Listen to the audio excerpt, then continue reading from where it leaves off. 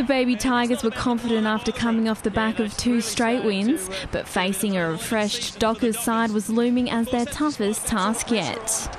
Richmond were fast out of the blocks with the opening goal, but the Dockers were quick to reply.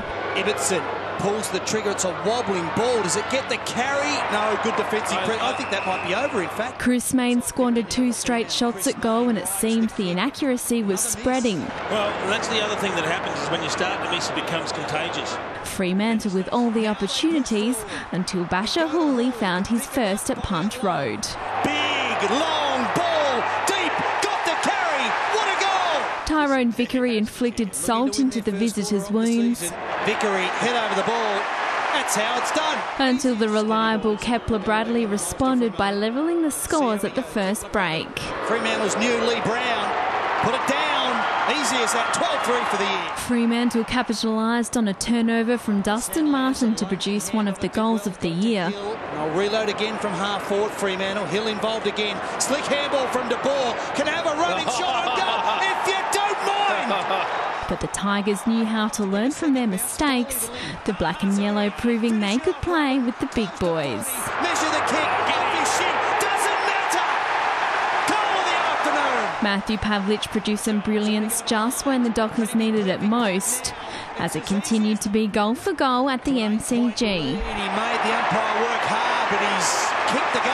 Richmond were determined to break the trend and did so with the next 3 majors, Jake King on the end of 2 of them. The step in, the kick around. Oh, can you believe it? The Tigers holding a game-high 14-point lead, but the Dockers refused to go away. He puts it on his boot, and I think he might have worked it back. The Purple Army kicking the last 3 goals of the quarter to lead by 2 points at half-time. Richmond started the third quarter how they started the first, but this time they backed it up.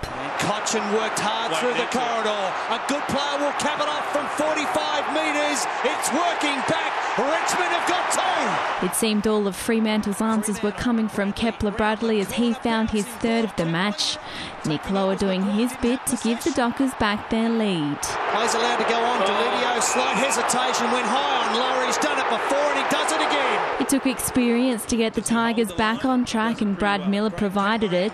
Excellent kick, beautiful execution. The support of the home crowd cheering them over the line. They will go absolutely ape, and they have every reason.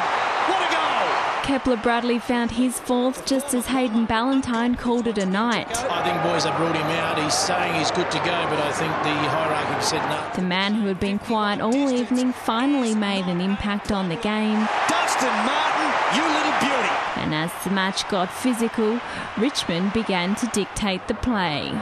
Listen to the roar. Angus Graham gifted the Tigers 2 in a row, Tyrone Vickery stretching the lead to 20 points at the last change. What a game of football! Chris Mayne squandered an opportunity to get the Dockers back into the match, but Richmond seemed as if they could do no wrong.